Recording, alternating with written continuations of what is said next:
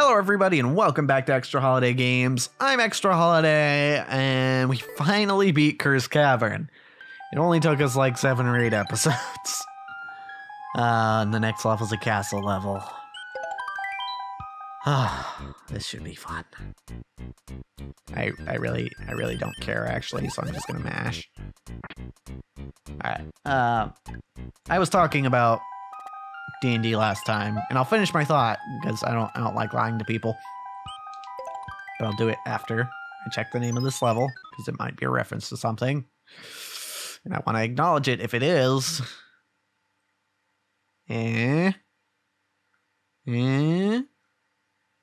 Wendy's Frosty Fortress. Oh, it's a reference to the restaurant Wendy's and also the Koopaling Wendy. That's funny. Alright. Anywho. Yeah, about D&D. Oh, I think I see what I needed to do. Okay, yeah, don't think that's possible to make it once it's fallen all the way. Okay. Good. Alright. So, yeah, D&D. What I was saying is I realized that players want different things. Different players want different things out of D&D. So, you know, it might not bother some of my players that fight that they're currently in isn't fulfilling the whole power fantasy of them being a super awesome adventurer. Because, you know, there are other things that it does show kind of there's a lot of I don't want to spoil things for people who haven't seen, who didn't watch the stream, or, you know, and might watch it later. But there's plot stuff going on in that fight. Like, that fight is happening because of plot. And there's also, like, the fact that the entire town is coming to help. It kind of, I like to think, paints a picture of, you know, what it's like to live in this world, or at least in this part of the world, where, you know, just people actually care about each other and, you know, will band together to take out a greater evil, you know?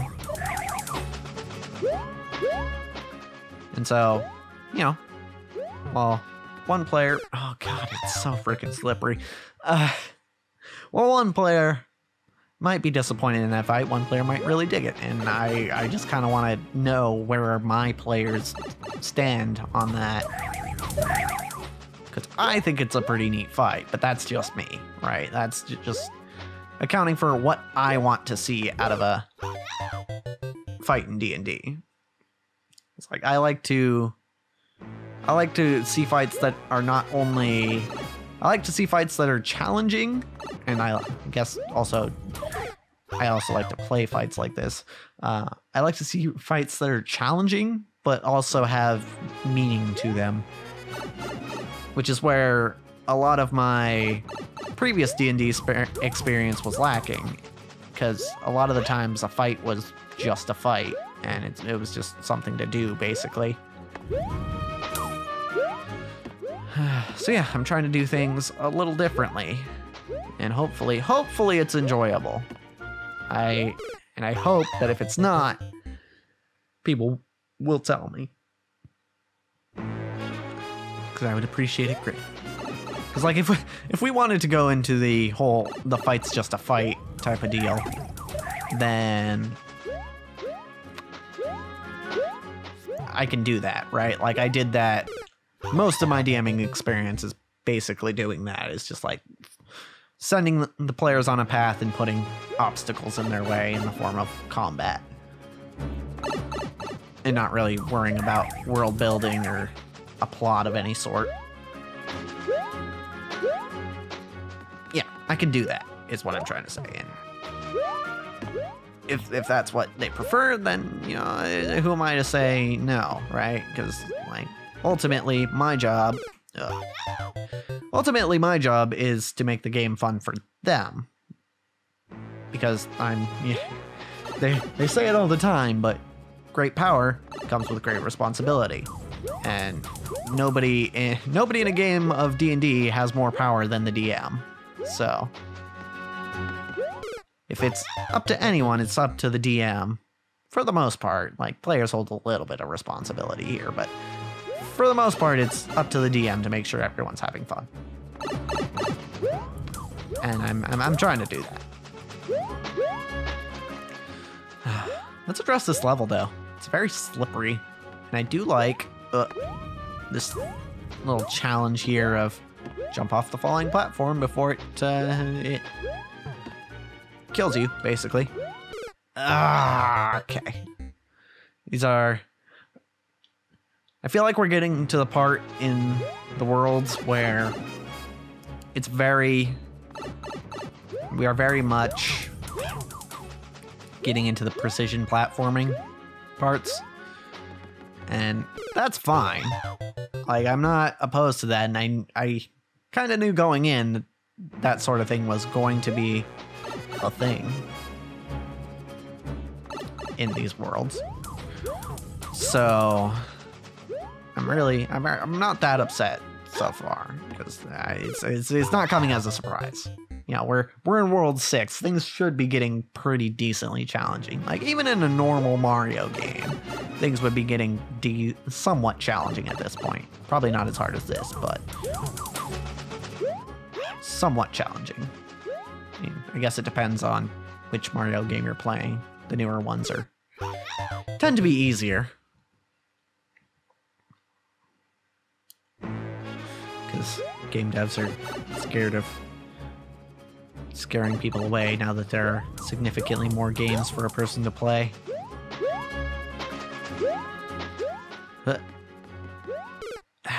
Okay. The momentum there is weird. I feel like if I slam into the wall there, I just lose automatically, and it's...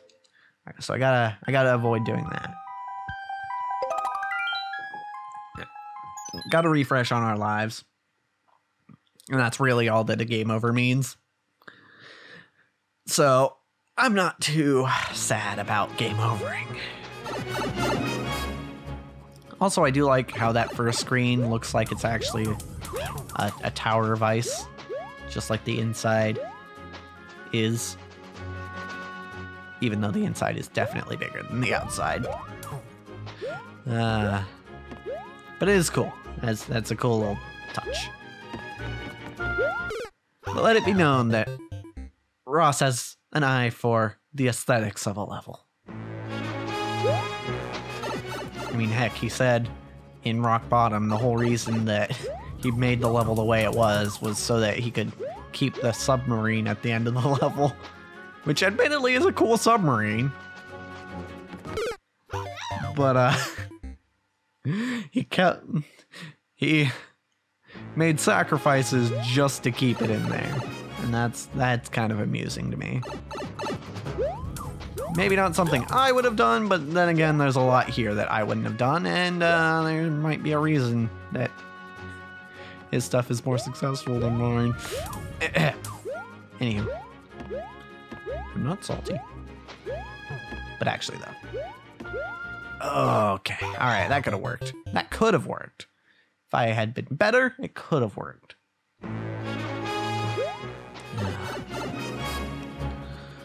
Alright. You got this? Nobody's gonna tell you otherwise. Mostly because there's nobody listening to you right now. And in fact, there probably won't be anyone listening to you for a while because nobody's really been watching this series. Ow. At least not anymore. There were people watching for a while, but I think I lost them. It's times like these where I really do feel like I'm talking to myself, which I mean I am. But you know, I become more aware of the fact when I realize, like, yep, nobody's been watching these videos. But you know what? That was for a while, that was a comforting thing for me. And that's actually something that really helped me get started, was the fact that I just came to the realization, like, okay, I'm nervous about this, but I really shouldn't be because nobody is going to be watching me at the start. So even if I'm really bad to start with, like, people aren't gonna see it, at least not right away. So I don't really need to worry about the instant feedback. I mean, surely there will be feedback down the line, because people tend to go back through a channel and watch its older videos when they discover it.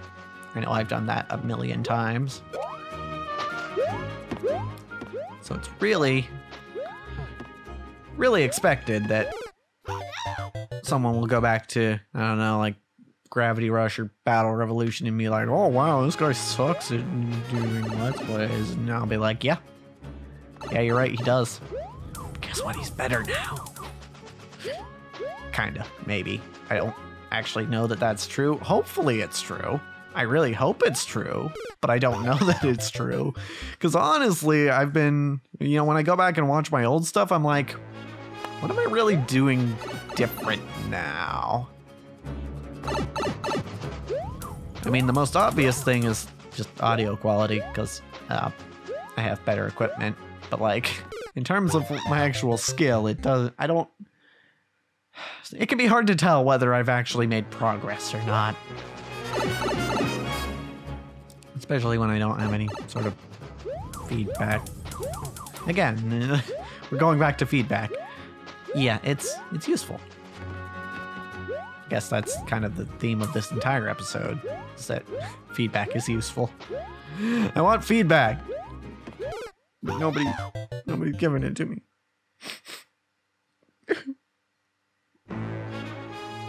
Anywho, yeah. We're gonna beat this level. We're gonna beat it. And you know it's true because I said the same about the last level last episode, and then we beat it. So obviously, it's gonna happen. Okay, alright. Too fast. Okay, that's fine. Ah.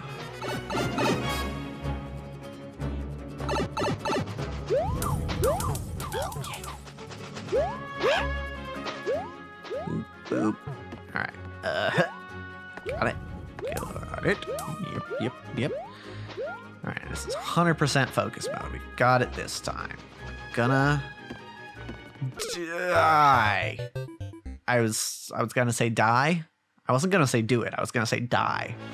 Because I know the run was scuffed at that point, so there's no real point in like fooling anyone, I knew that wasn't the run. This run though, this is the run where we're gonna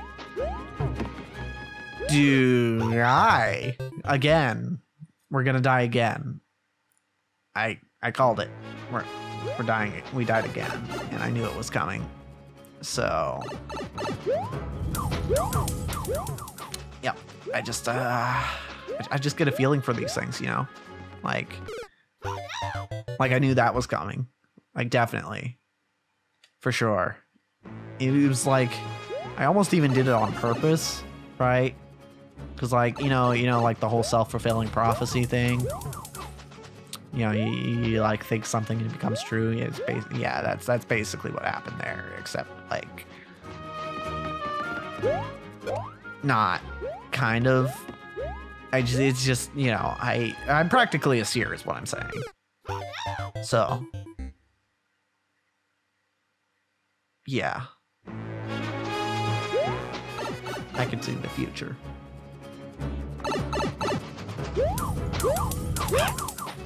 Could have made that a reference. Because that's definitely a line in a thing that I've watched. It was a funny line, but it was mostly the delivery and the context that made it funny. Which means that the reference wouldn't have been funny. Reference humor is hard. Humor is hard. I don't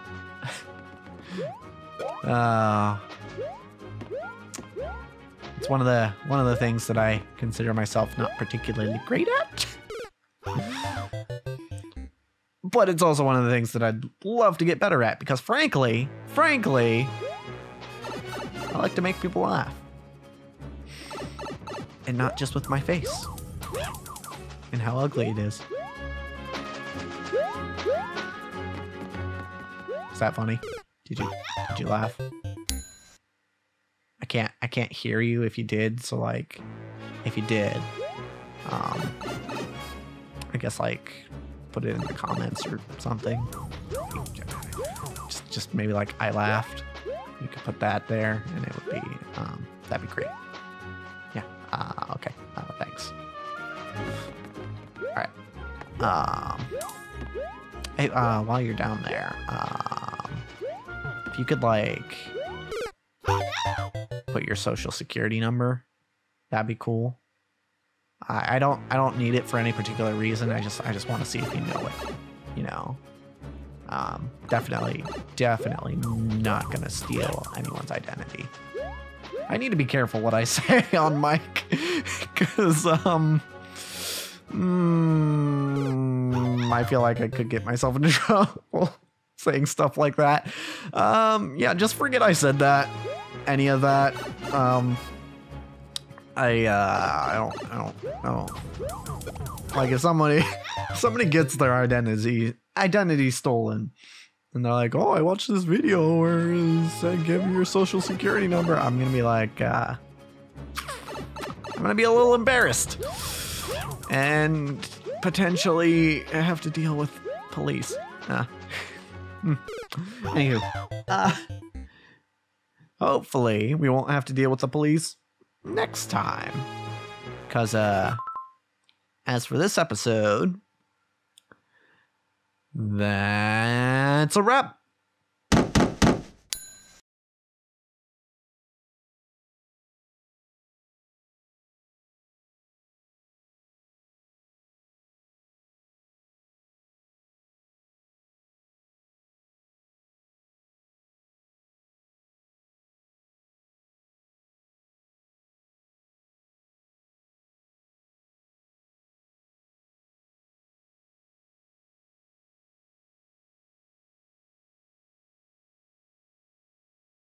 Oh God, holding in a burp.